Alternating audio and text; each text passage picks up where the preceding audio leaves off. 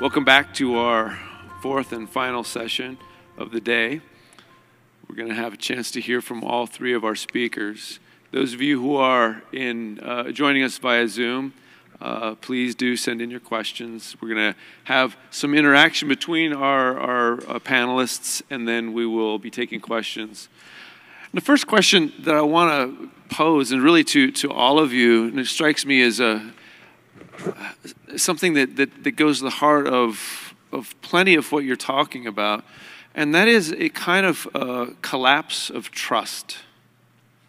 That the divisions that we see politically and socially and culturally seem to be characterized by a deep distrust.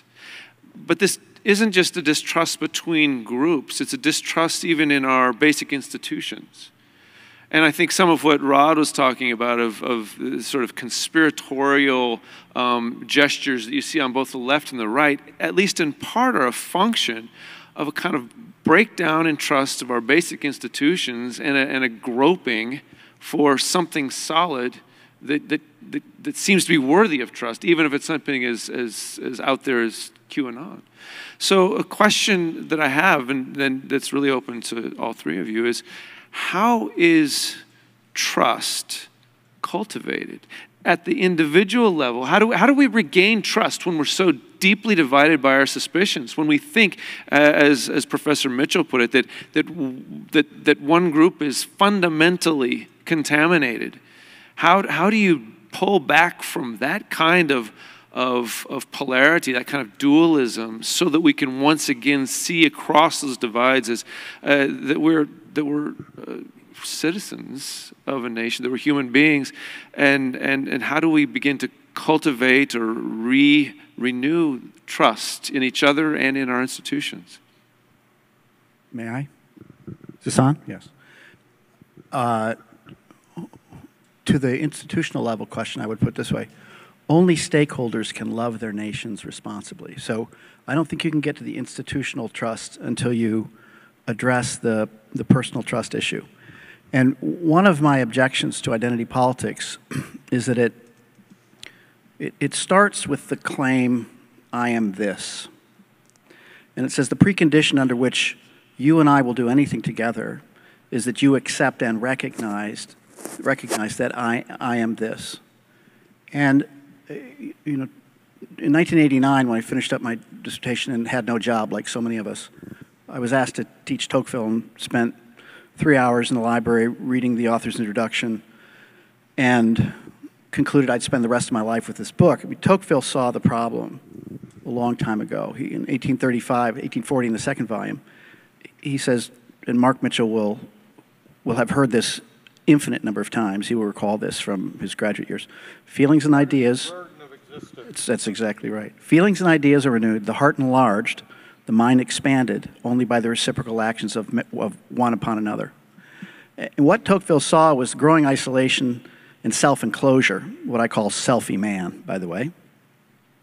And he asked the question, how can people be drawn out of themselves, and what are the consequences of this? The problem with identity politics, it starts with the declaration, I am. And what Tocqueville understood was that we don't really know who we are yet. We can start out with some sense of who we are, but we can only come to discover who we are by building a world together in these face-to-face associations. Now, if you strip away all the occasions for citizens to get together, if the state steps in more and more so that you don't even need your fellow citizens, then it becomes easy to make these affirmative declarations because you don't need other people. So what I tell my students, especially the ones who are horrified that there might be people in their class with whom they have completely different political disagreements, I say, look around you. Everyone here is your fellow citizen, whether you like them or not. And what you have yet to discover is how across your differences you can come to understand something more about yourself and they can come to understand something more about themselves. But the only way you build trust is by working in these face-to-face mediating associations, the family, the churches, the civic associations, local politics. And one of the problems with identity politics, and I'll stop with this, is that it attacks all those as being impure. The existing family, various groups, et cetera, your local politics, certainly the churches. And so the very institutions that we need to build trust and to rebuild trust are the ones undermined by identity politics. When I was doing research for my book, The Benedict Option, I learned something really important about a man who had been a leader of the underground, the dissident movement in Czechoslovakia, a man named Václav Benda. And Dr. Benda had this revolutionary idea of combating totalitarianism by creating what he called a parallel polis.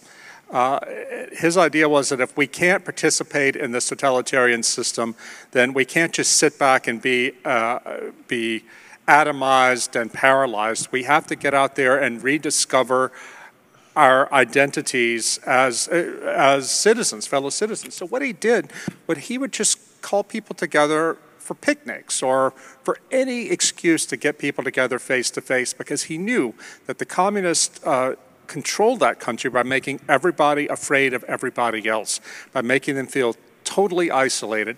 And for him, a counter-revolutionary act was just people getting together to enjoy each other's company. We can do that now. We don't have the government keeping us apart, but we exile ourselves to this, to the internet, to social media. This is how our life works today. This is how I live. I went last weekend to Birmingham, Alabama for the first time I had traveled anywhere since COVID started. And it was fantastic. I met people, just guys, and we just did stuff. We went out and shot clays and just talked with each other. I was knocked flat by how much my own isolation, even though I'm well connected to the world, people all over America and Europe by my laptop, how isolating it was not to see people face to face. So I would echo what Professor Mitchell says, get out there and see people. It's hard to hate people once you look in their eyes. You know, I think we have one difficulty, a really profound difficulty as Americans and as participants in a modern liberal republic.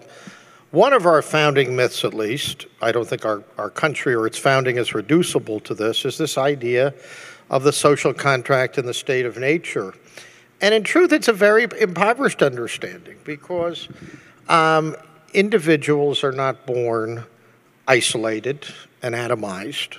They're the products of the union of a man and a woman. We human beings, much more so than any other animals, have a very long tutorial period. We're not like the puppy or the kitten who needs the mother for a few weeks or months. A lot of 29-year-olds still seem to be living in their parents' basements, etc. But our official self-understanding at one level, of course, it's modified by our national experience, by the religious character of historically of most of the American people.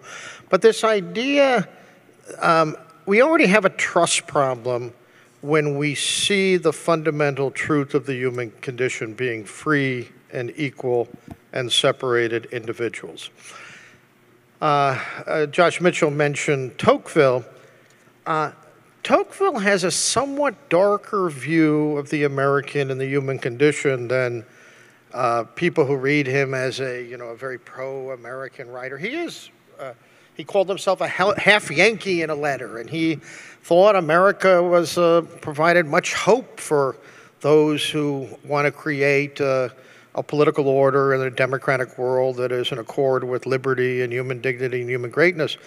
But he thought the profoundest tendencies of democratic life were atomizing and separating and dissolving. He says somewhere the nature of democracy is equality. It's this, this sort of separation of equal individuals. And he says the art of democracy, the art of American democracy is liberty.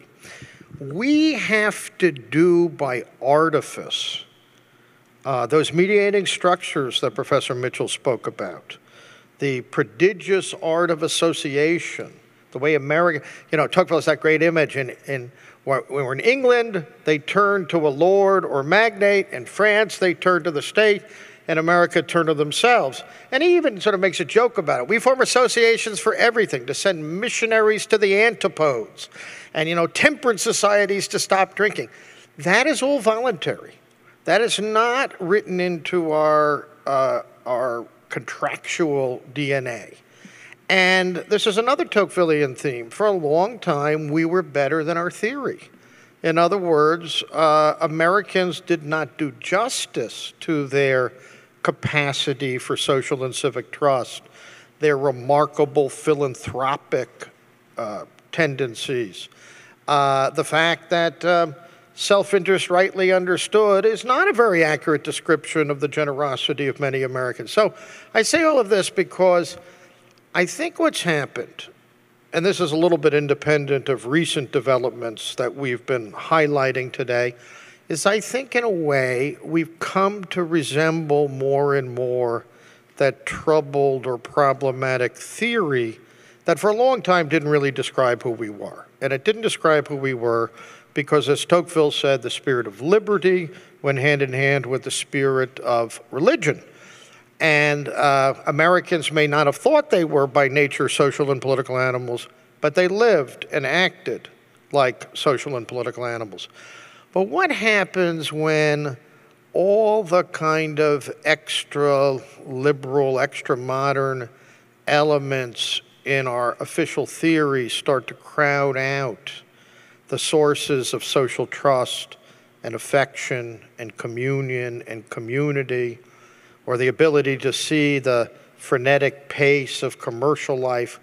Tocqueville, one of the simple points he makes, we took Sunday off. You know, I remember when I first moved to New England, we had blue laws. You know, you couldn't buy liquor on Sunday. You couldn't go to the mall. Now, if we went back to the blue laws, which are a distant residue of Puritanism, people would say, our fundamental liberties are at right. I have a right to get drunk in the tavern on Sunday, you know. I mention this because I do think there are all sorts of specific contemporary reasons for the erosion of trust. But what I've mentioned is one, the erosion of all those things that kept radical individualism at bay. And I think the other one is the triumph of a postmodern metaphysic that reduces the human and political world to power and domination and exploitation. And if you teach that enough, if you teach that in schools, and that's an essential part of intersectionality, this world of innocence and guilt, ontological innocence and guilt, people are going to still start to live that way. So we now have an official metaphysic that is about will to power and systematic distrust. I think that one thing that we struggle with is that, as you said in your college, that the student government wants to incentivize students to inform on each other, right? And this is one of the huge challenges to rebuilding trust. I remember the fact that we're all carrying around in our pockets little computers that can record what people say at any time without people knowing about it. If you are around a small group of people and there's one person in that group who wants to destroy you, they turn their phone on, you say something that is very candid, may not be racist or bigoted in any way, but it could get you in trouble. All it takes is that person to broadcast it onto the internet, and you're done. So I remember reading about a case about something like this happening recently. I remember telling my wife, you know, I don't ever want to go to a dinner party with people I don't already know, that I can count on them not doing something like that. And this is something that I don't know when people went outside of the communist world, people had to worry about that. But it genuinely is a thing. When people are prized, when we've created a culture in which people are rewarded and lauded for turning in their friends, for turning in their family members. There was that case of a young woman in Washington State, I believe it was recently. Her mother and her uncle were at the January 6th march in Washington, D.C., and she outed them on the internet. She said, there they were. The mom from Massachusetts. Massachusetts? Anyway, the mom lost her job. Now, I wouldn't have wanted my mom to be at the January 6th rally, but if she had done that, you know, God forbid that I should ever turn my mother in if she had not committed a crime, and this woman had. I should make a fool of her or denounce her to the crowd. Well, this woman who denounced her mother, she had suddenly 1 million friends online, like, good for you, standing up. And her mother, who was raising the family. What's your mic, Mike? The mother, who was raising the family by herself, was fired from her job as a nurse. I think all she had done is go to the rally. That's all she did. She didn't break in. She just went to the rally. No. And why would the hospital fire her?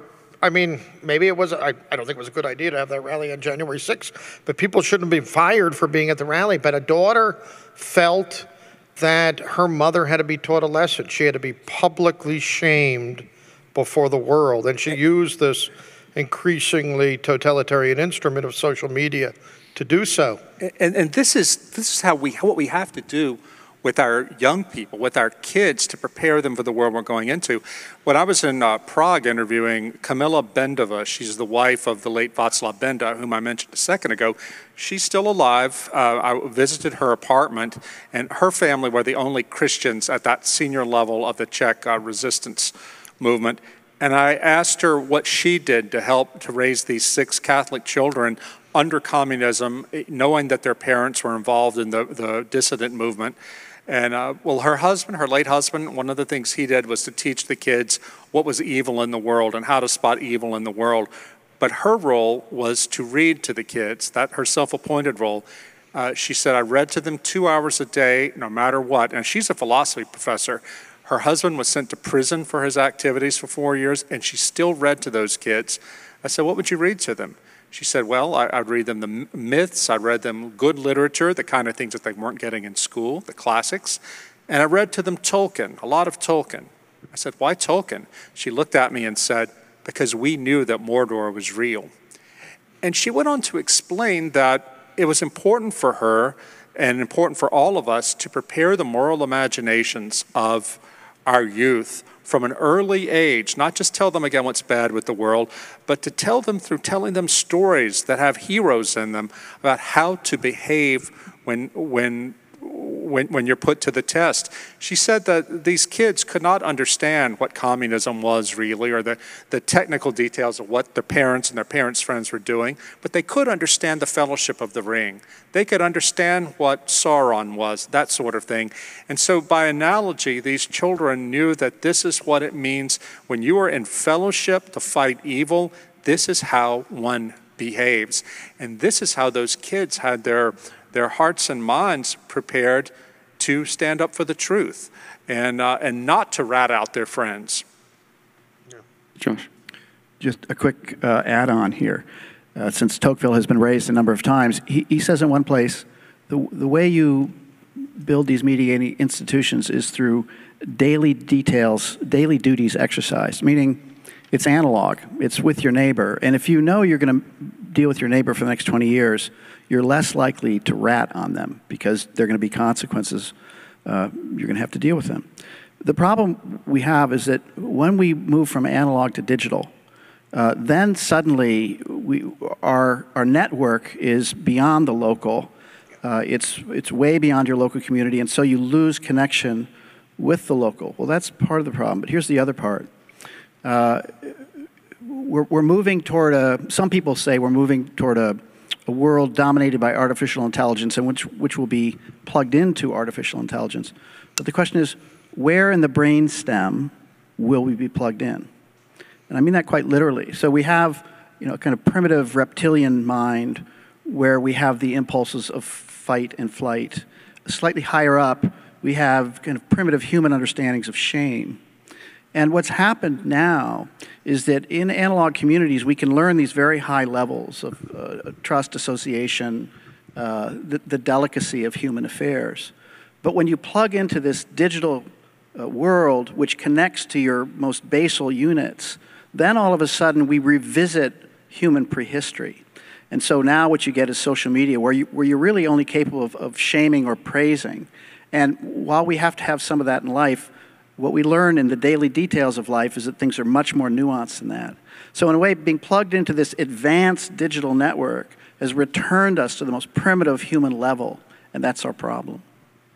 Think about that in terms of, in relationship to the disparagement of rationality, which is a higher brain function, that is necessary for a kind of fully human engagement is certainly necessary for deliberative politics, for compromise, for rational debate about the goods that we will pursue together.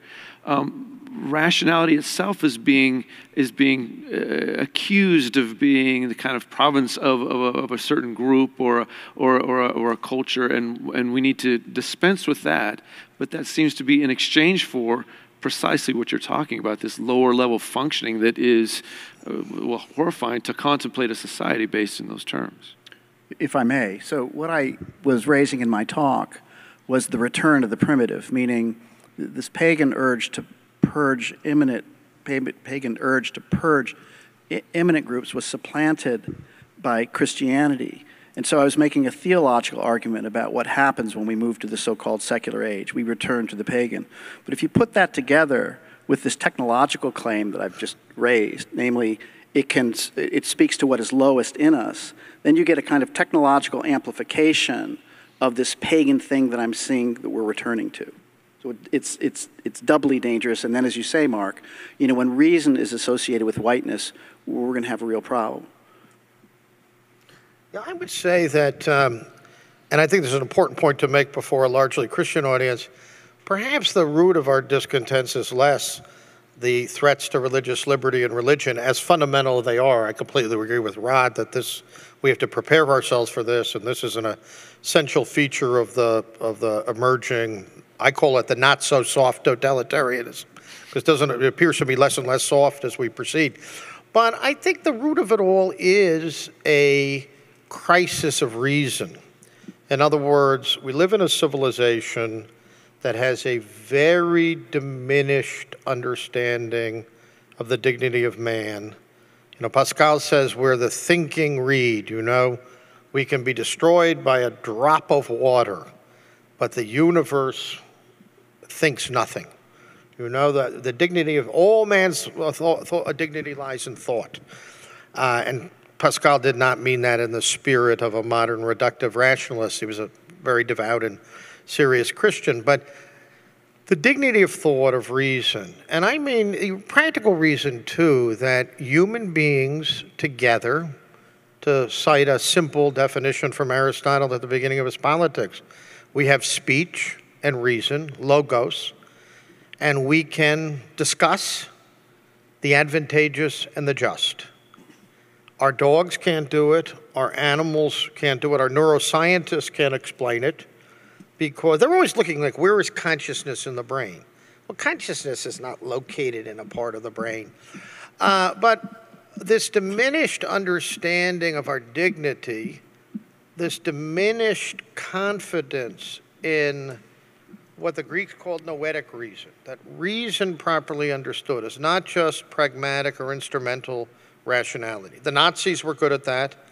The communists with their hydroelectric plants and nuclear bombs in the Soviet Union were pretty good at that.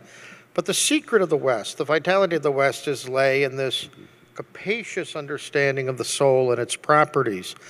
And when we lose confidence in that in our dignity as rooted in the rich capacity of the soul to ascertain, I don't care how fallen we are, reality still has a dignity and structure. Our freedom still has ends and purposes that are ascertainable by reason.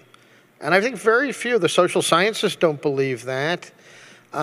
We use this watery, empty term values as a substitute for the good or for virtues.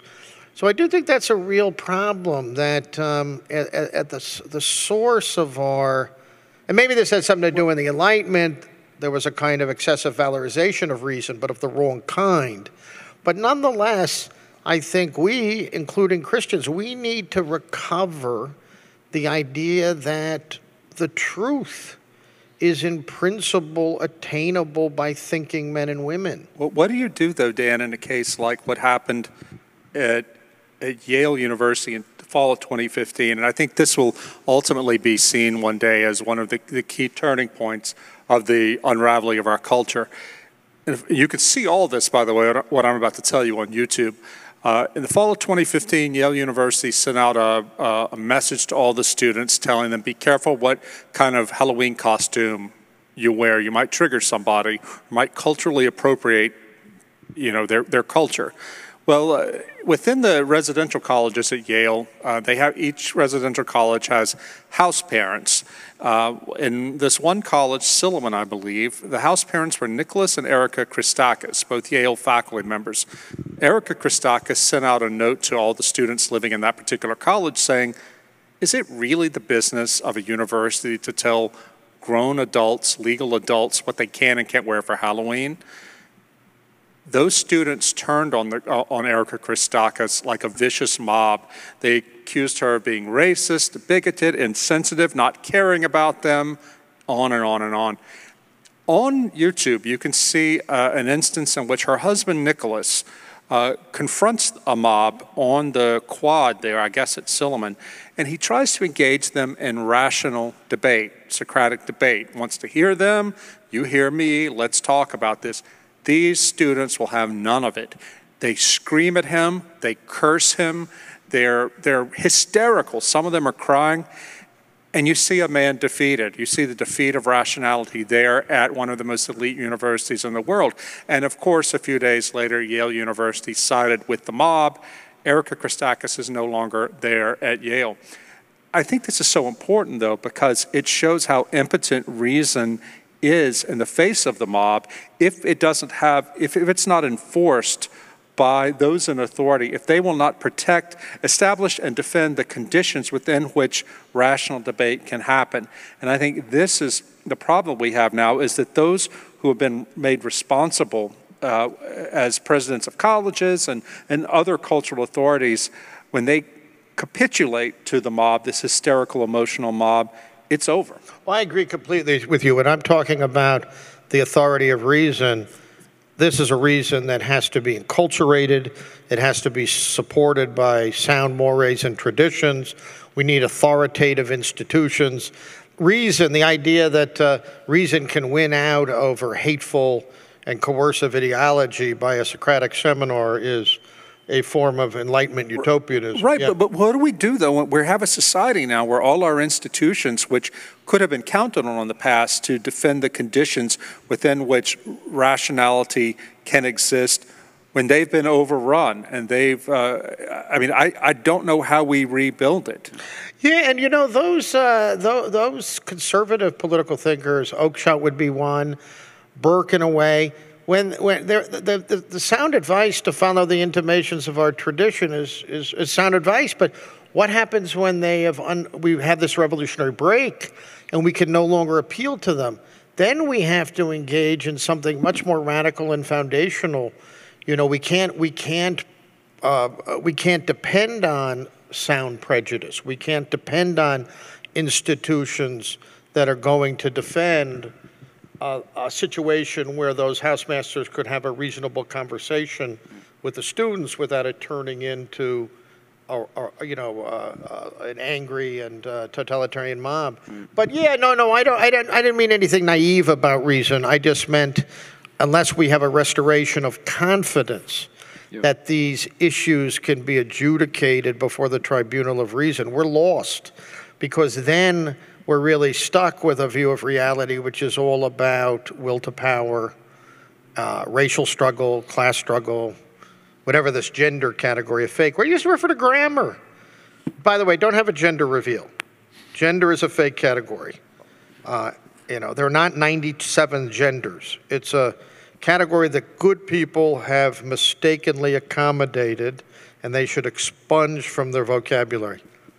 Josh? Listening to the back and forth between my colleagues, and as I indicated in my talk today, I'm rather haunted by the closing of the clearing of reason. Reason aims for wisdom, but the question is whether, in a Christian and post-Christian world, whether wisdom can only come after you've solved the problem of atonement. And so, you had the Yale faculty member trying to speak wisdom But the crew around him, the mob around him, was concerned not with wisdom but with atonement. And that's the quandary that we're in right now, which is why, as much as I completely agree with Dan, I mean, Dan is showing us what we need to have in order to have a decent society.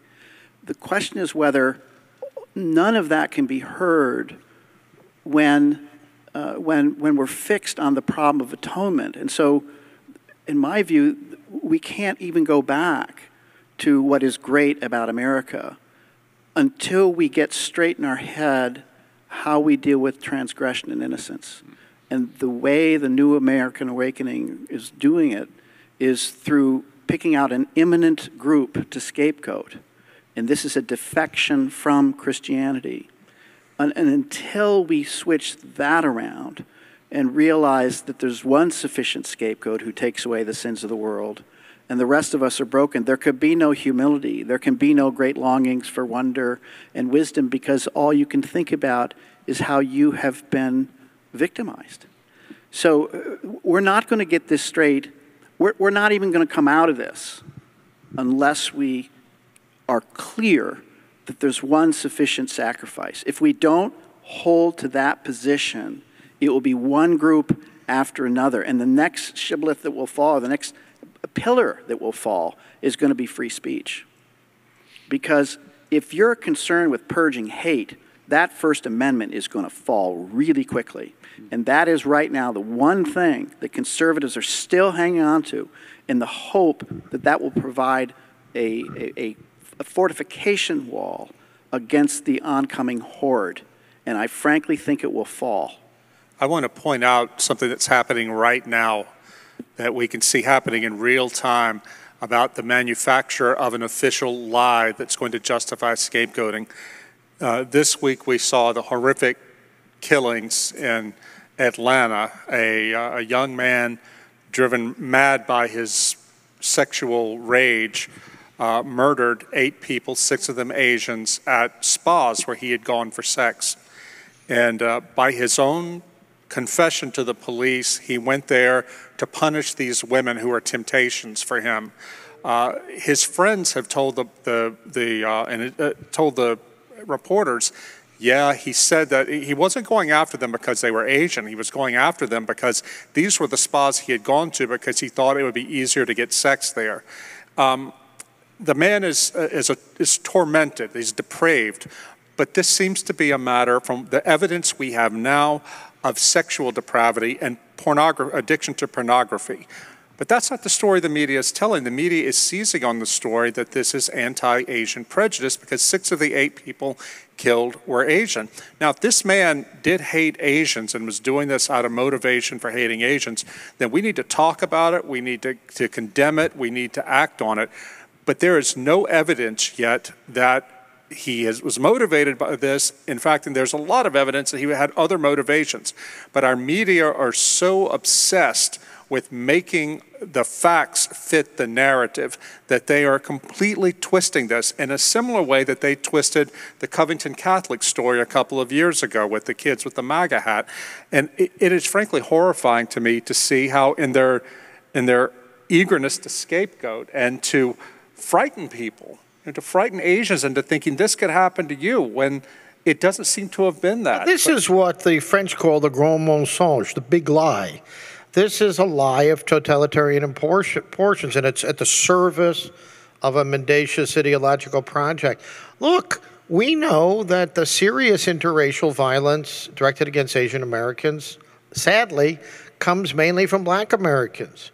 We can go all the way back to Rodney King in '92 with the assault on Koreatown. This is a real problem in West Coast cities, and it's driven in part by resentment over the comparative success of Asian Americans and some of the, the troubling problems with the Black community in big cities. But that issue, which is a real issue, will not be discussed. But this absolutely false, artificial issue that Asian Americans should be scared that there's some kind of frontal assault, racially motivated, coming from white supremacists. It's made up. It's not there are what Thomas Aquinas called disputed questions. But this is not a disputed question. People causing harm to Asians primarily in this country are Harvard and universities like that are not allowing Asians to get in. Well, the president and the vice president, or President Harris, as she was recently called by the president, they go to Atlanta and they feed into this racialist narrative, and yet they have officially presented critical race theory as the official ideology of the United States, and that Ibn Kendi-inspired view that all disparities or discrimination would lead to draconian quotas limiting admission of Asian Americans to universities, graduate programs, professional programs. And the logic has to be that the tremendous success and hard work and achievement in the Asian community when it comes to education is rooted in will to power, exploitation, and racism. That is the premise. In other words, that's what you would have to believe, that this is an unfair domination on the part of Asian Americans. So the same people who are stoking up racial conflict are also in favor of an ideological project that logically requires discrimination against Asians. Yeah, and I just bring that up to say that this is how lies and propaganda are generated in real time by newsrooms, by media people, and academics. Some college presidents are condemning this act of anti-Asian hate when we don't have the facts to justify that conclusion. If we do get the facts, absolutely. But I bring that up to say that this is how the search for truth itself has been poisoned by ideology. Yeah. I want to come back to Josh's point because about the relationship between atonement and reason. I agree completely with him, but I've made the argument in several presentations and in a few writings that this present crisis, this rise of a new and dangerous and monstrous ideological Manichaeism, where some people are guilty for who they are and others are eternal victims. Of course, as Josh argues in his recent book, American Awakening, that permanent victim status deprives them of agency, responsibility, and hence humanity. But never mind. But I say there's a connection between our failure to educate 2 or 3 generations about the human meaning of 20th century totalitarianism. This brings things back to Rod's book because the structures, Jordan Peterson has pointed out in a recent introduction to a paperback edition of Solzhenitsyn's Gulag Archipelago, the structure of woke guilt and atonement is exactly the same as we saw with the 20th century totalitarians. The world would be an infinitely better place if we got rid of those groups who are intrinsically evil. For Hitler, it was the Jewish bacillus. For the communists, it was the kulaks, the hardworking industrious peasants. It was the Christians. It was the merchants. It was the bourgeoisie. But people were eliminated not because of what they had done, but because of who they are.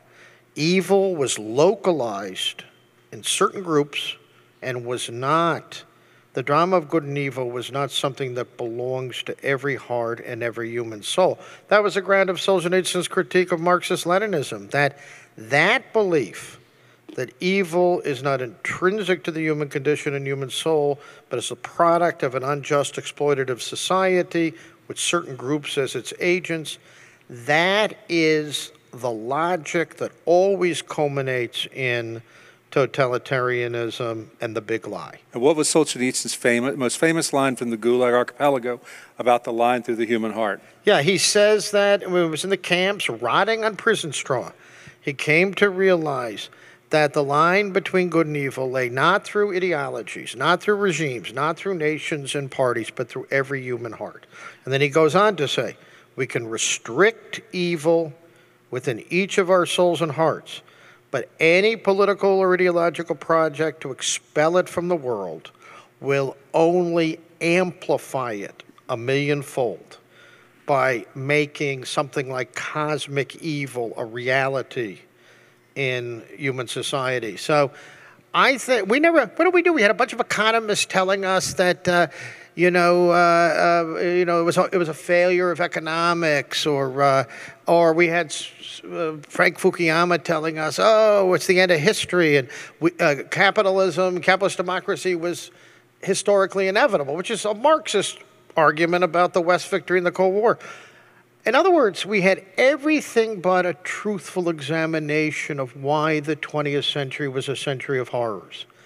And I'd like to believe that if that lesson had been learned, or if at least it had been introduced and examined, that people could more readily see the structural connection between this affliction of identity politics and the evil of totalitarianism. I know very few people who talk about this. They don't make the connection. It's, I don't know why they don't make the connection. It's so self-evident. I wonder if I just put a question maybe specifically to Josh for a moment, and that is, it seems that ideology, as already been discussed, in America at this moment of history has been racialized in ways that aren't constructive and actually exacerbate the problem. But the reaction that often happens is, no, there's no racial thing to deal with. That's not an issue that we just need to forget about it. And I wonder if there's a more healthy approach to dealing with the ongoing racial concerns that isn't rooted in a kind of ideology of race that ultimately makes things worse, or a denial of any kind of difficult history that needs to be worked through. What's a third way that could actually be perhaps rooted in the gospel, but has a kind of real, tangible way that we can move forward on this without just ending in what seems to be ongoing conflict or a willful ignoring of the problem? So I'll answer that. First, I'm going to make an observation. During the Kavanaugh hearings, the world was divided between the misogynists and those who are not misogynists. And for the moment, the world is being divided between the racists and the non-racists. And you can be sure Anti-racist. Thank you. What did you say, Rod? Anti-racist. Anti-racist. You're either racist or anti-racist. Right. And if you accuse of being racist, you deny it, you're even more of a racist. Yeah. Sorry, Josh.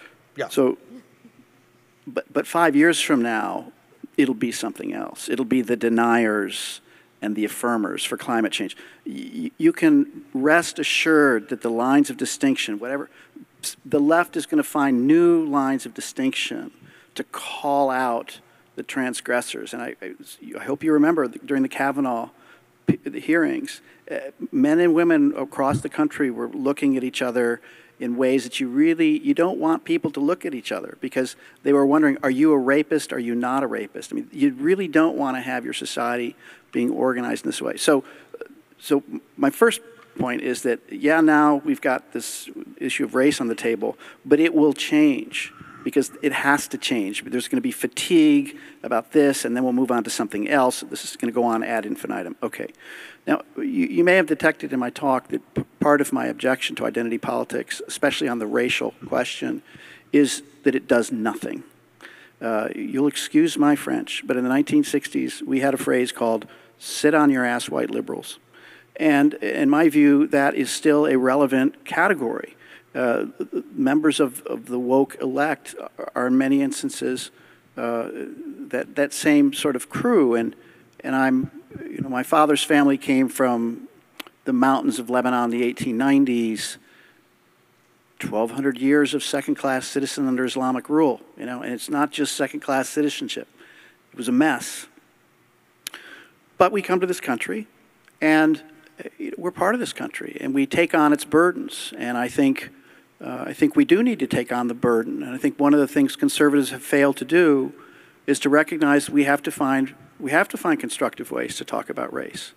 And so many conservatives want to say, well, we live in a colorblind society, because they think that if you open the door one tiny crack, you ultimately have to move to a multi-trillion-dollar state-sponsored welfare system.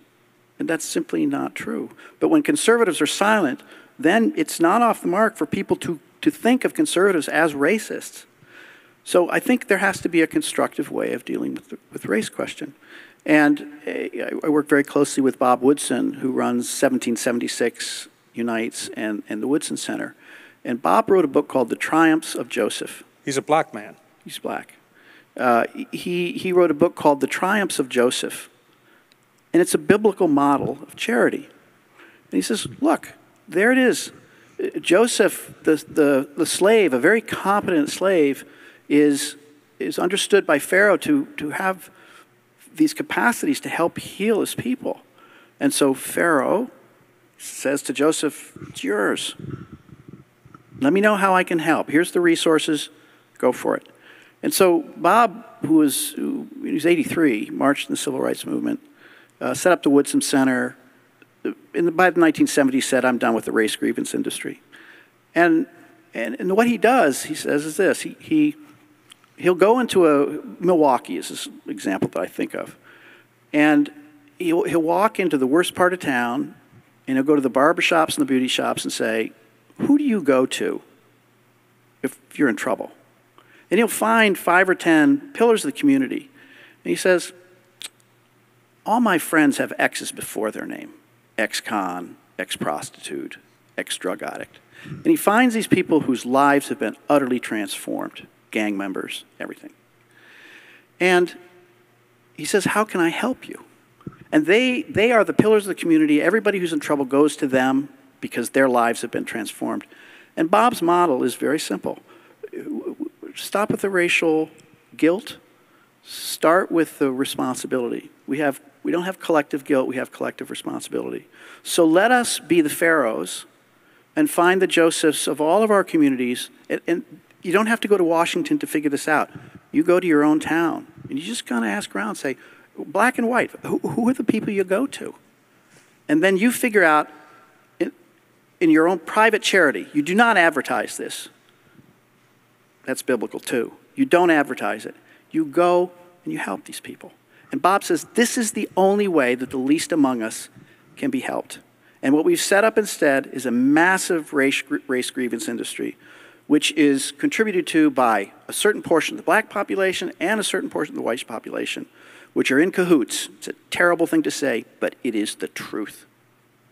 Because both need a permanent underclass of black Americans to be able to justify the claim that America is systemically racist, and the political import of the claim that America is systemically racist is you can't help yourself, your churches can't help yourself, your friends can't help, and your families can't help. Only the state can help, and this is deplorable. So we have to step away from that.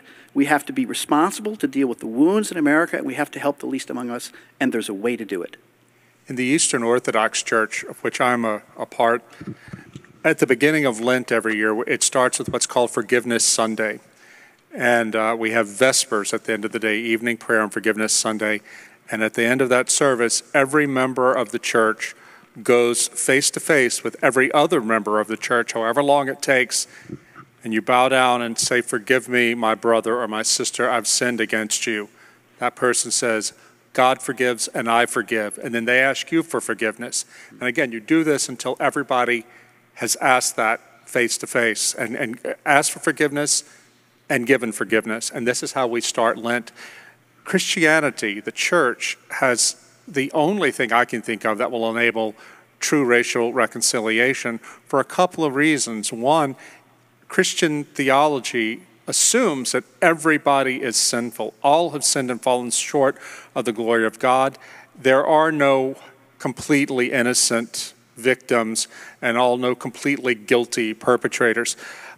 Because we have all sinned and received forgiveness from Christ, we have an obligation, therefore, to forgive others who ask our forgiveness. And I think that one reason, I think Professor Mark Mitchell is right, that so many white people are afraid to say, you know what, there is a racial problem, there is racism in this country, because they're afraid to admit that puts them at a complete disadvantage against opponents who would use that admission to destroy them.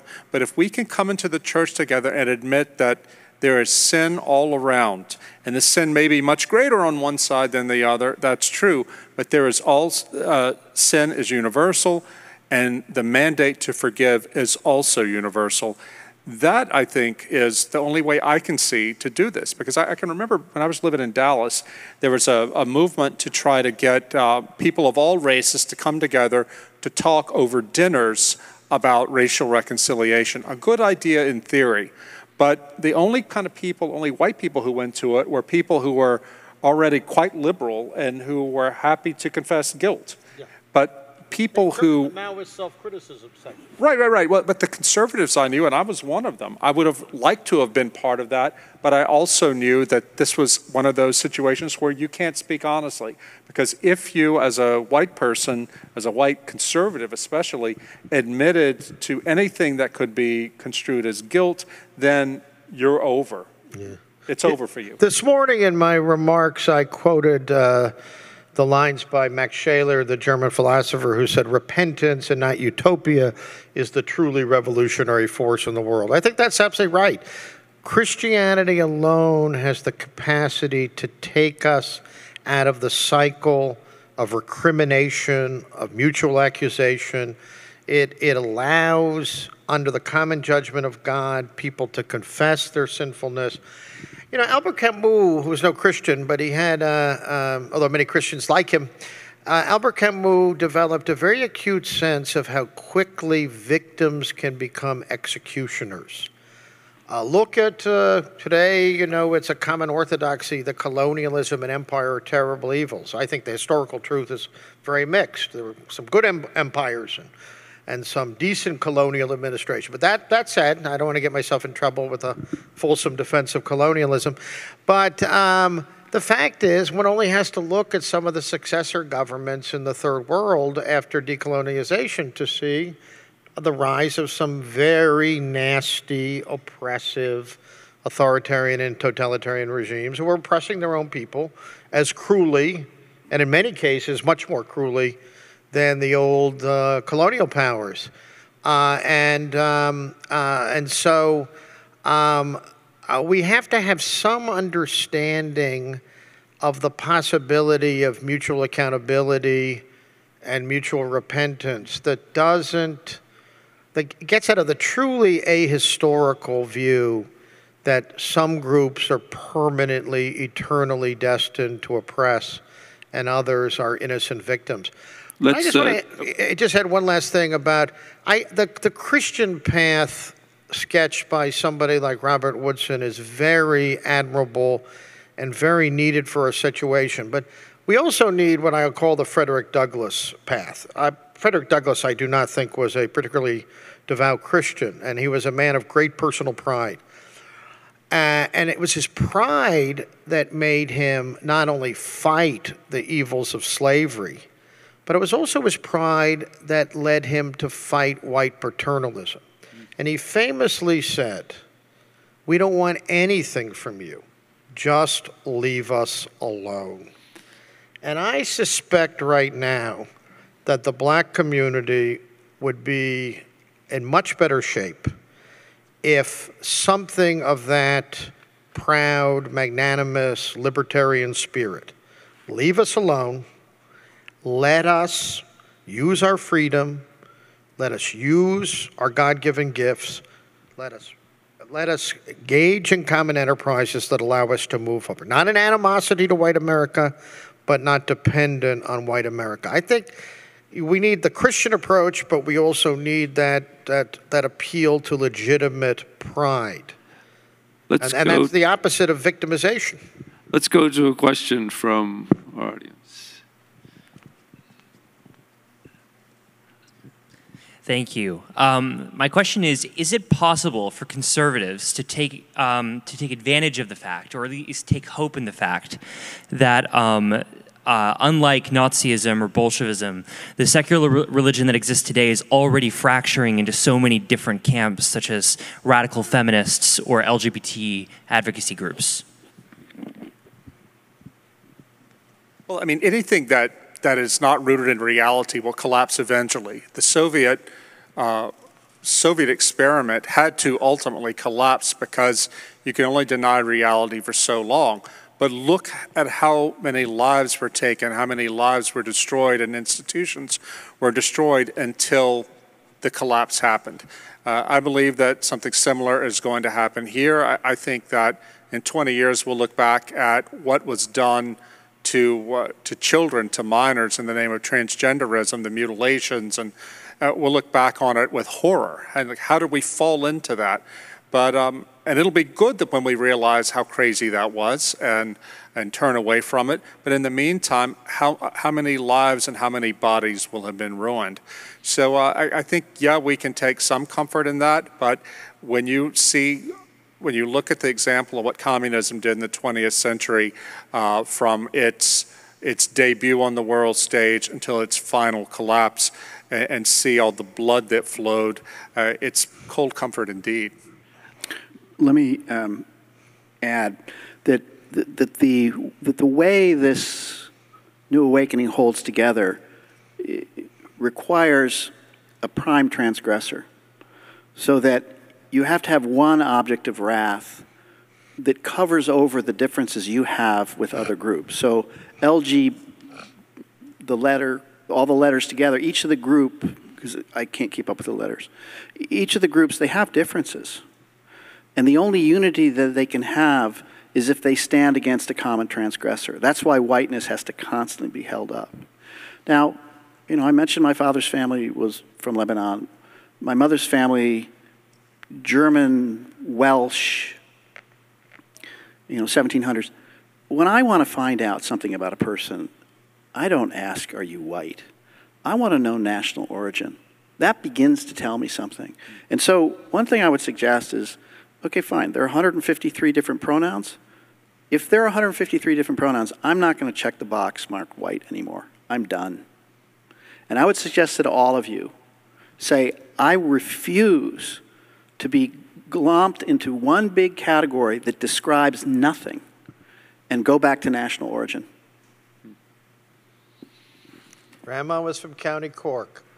I think Rod is absolutely right that doctrines and ideological approaches and regimes can be contra naturam, to use the old Latin phrase, against nature, but they can do immense damage in the process. So they have to be resisted. And I like an idea of Thomas Aquinas, the greatest Catholic doctor of the Church, who said in the Treatise on Law, question 91, human free will and prudence is a part of God's providence. So in good time, the working out of the deepest well springs of human nature and the guidance of a providential God, all these inhuman ideologies will collapse. But they're going to collapse in part because we helped them collapse. We fought. We fought back.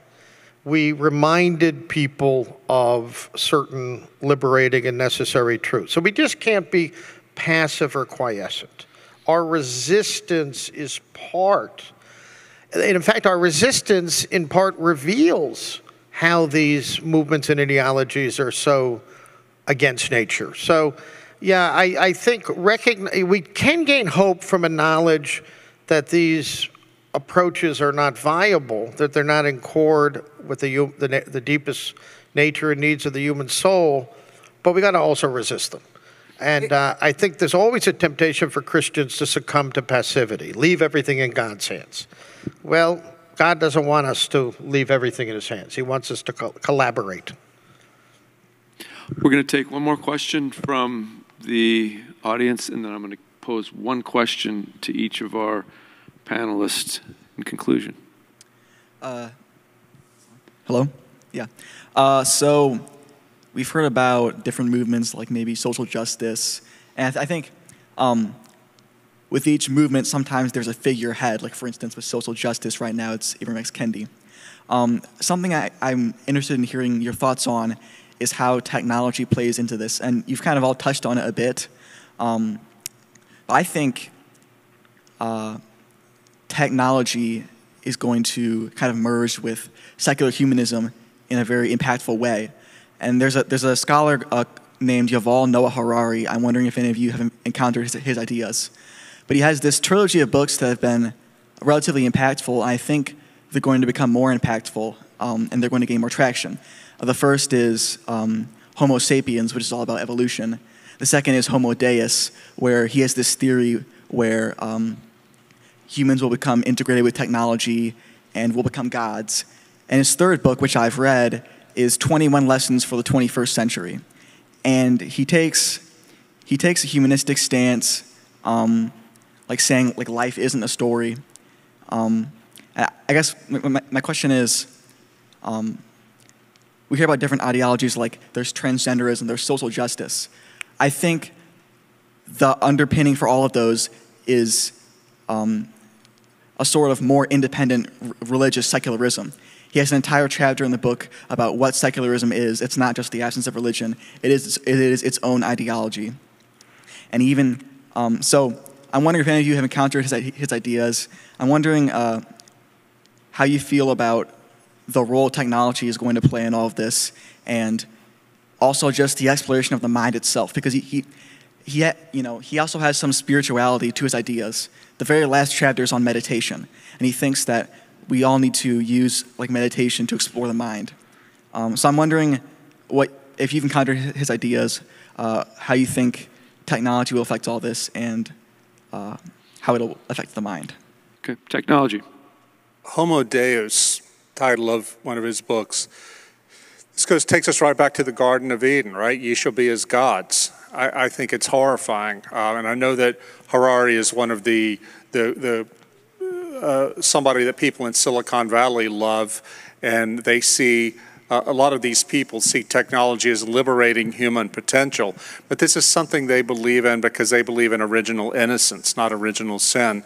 I see technology as being primarily a threat to enslave and deny our humanity in the current age. Now, we see what's happening in China with the social credit system using advanced technology and artificial intelligence to enslave people and control them.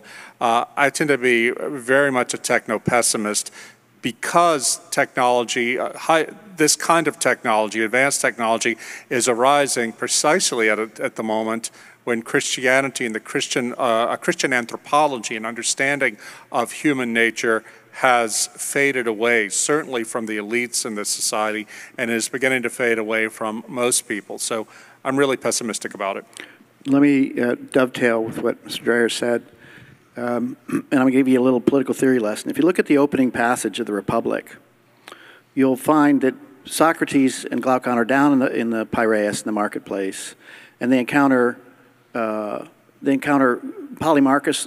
man whose name means warlord. He's the warrior, and they're celebrating a feast of Bendis, a lunar feast. What are they trying to do? What does war try to do? It tries to save us from death, maybe by killing other people or through generation if you're dealing with the family. But there, the opening scene of the Republic is these desperate people trying to live forever through mortality.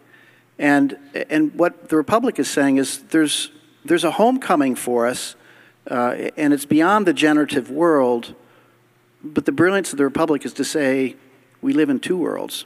And the Christian, too, has this understanding that we have a body and it will rot and die, but there's a hope of the resurrection. So whether it's Plato or Christianity, there is some understanding of a kind of transgenerational world, so to speak. So when we come back, when there's a resurrection, we won't be married anymore. So the longing is right. I mean, even in Plato and even in Christianity, there's an understanding that there's more than what's here. And so Tocqueville will say, the short space of a man, 60 years, will never capture the whole of his imagination. Alone among created beings, man has an immense longing to exist and immense disgust with existence. Sounds like Pascal, and it's right, it does. So, but what's gone wrong here is that, and this is exactly what Rod just finished with, is we've lost sight of the Christian piece and maybe even the Platonic piece but not the longing for immortality.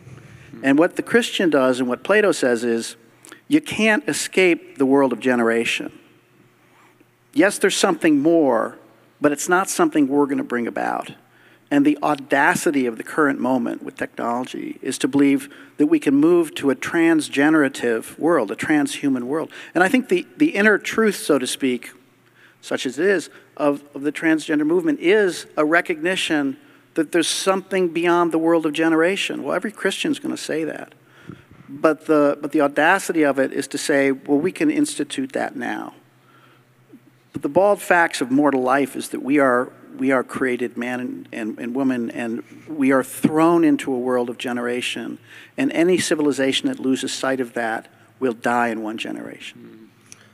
I think the whole movement that sacralizes artificial intelligence, and I mean, there's so many problems with it. One is the complete incapacity to imagine a higher form of reason, noetic reason, if you want to call it that, that is not simply about computational knowledge, however sophisticated, you know, computers beating the world chess champion and that kind of thing. They can do it, but they can't reflect about the nature and destiny of man, the human soul, the nature of freedom, the meaning and purpose of life. And those are the ultimate concerns of reason at its highest level. So these demi-educated Silicon Valley technocrats and scientists they're not liberally educated. They do have the longing for immortality, but without their liberal education, they don't understand that this worldly immortality is a monstrosity. That what both the biblical and classical traditions teach is immortality is desirable because it takes us above ourselves and brings us into communion with something higher, something enduring and eternal. You know, Swift talks about this at the end of the third book of Gulliver's Travels. These Trollbrugs, these really mean people who live forever. Indefinite extension of human life will not satisfy the human longing for the eternal, for hope, for communion. It's a great chimera, and you know, that's why when I remember, I don't know if he was around anymore, Ray Kurzweil, who was the theoretician of transhumanism. The whole thing is like, you know, semi-psychotic science fiction. But, you know, this is what happens. The religious impulse doesn't die, as I think Professor Mitchell was saying, and it takes these incredibly perverse forms. And of course, they don't believe in evil. They believe in original innocence, as was said, and they have no sense that maybe man playing God crosses so many limits that in the end, we have all these biotech companies in America that have created chimeras, you know, half human, half animal. Now, they kill them before they come to term, but this is a country so wedded to the false authority of science. You know, those people who have those signs in there that we believe science, we trust science. We could not even get Congress to pass a law after Dolly, you know, the cloning of a sheep in 1997, to outlaw human cloning. Is it so unreasonable to say this is a line we don't want to cross? Is science so autonomous from common life and moral judgment that our notion of rights now extend to the rights to indefinitely replicate ourselves in a false and perverse pursuit of this worldly immortality? So I think the whole project is insane. Metaphysical madness, as Burke said. Every myth tells us that if you try to go beyond limits, to become God, to become Homo Deus, it will end in disaster. I think we need to listen to our myths. Yeah. We're in our waning minutes right now, And some of the conversations, I suppose we could go on for another 2 hours, but we're gonna wrap this up. And some of the presentations, I think rightfully, have been characterized by deep concern and warning. But I want to leave with just a simple question that each of you can maybe take 1 minute to answer. And that is, what gives you hope? What do you see? Where are the glimmers of hope that keep you going? So we're going to start with Professor Mahoney, then Professor Mitchell, and Rod Dreher. Just 1 minute. What gives you hope? Well, Microphone. I have spent a lot of Microphone. I thought I had a booming voice. I have spent a lot of time reading and writing and commenting on the works of Alexander Solzhenitsyn, and the remarkable thing is if you read either the 3 volumes of the Gulag Archipelago or simply the authorized abridgment that has all the essentials, Solzhenitsyn insists, one reason he wanted an abridgment because he said people didn't get far enough to notice this is a book about catharsis and hope. It's a story of the fact that the most mendacious, violent, ideological project in human history could not crush the deepest longings of the human soul. And that is a book that gives me great hope, because a man like Solzhenitsyn came out of this not only unscathed, but with a kind of wisdom, a spiritual wisdom, a deep humanity, the full set of the classical virtues that he wouldn't have had unless he had an encounter with this lie. So I'd like to see in the example of Solzhenitsyn somebody who shows us that out of the most monstrous efforts to distort our humanity, out of the most monstrous lies, can come resurrection, can come the victory of hope and catharsis. Professor Mitchell. I would say 2 things quickly. One, what gives me hope is people I meet who are involved in the everyday world, the carpenters, the plumbers, the farmers, they haven't yet been poisoned by this. Second, I'm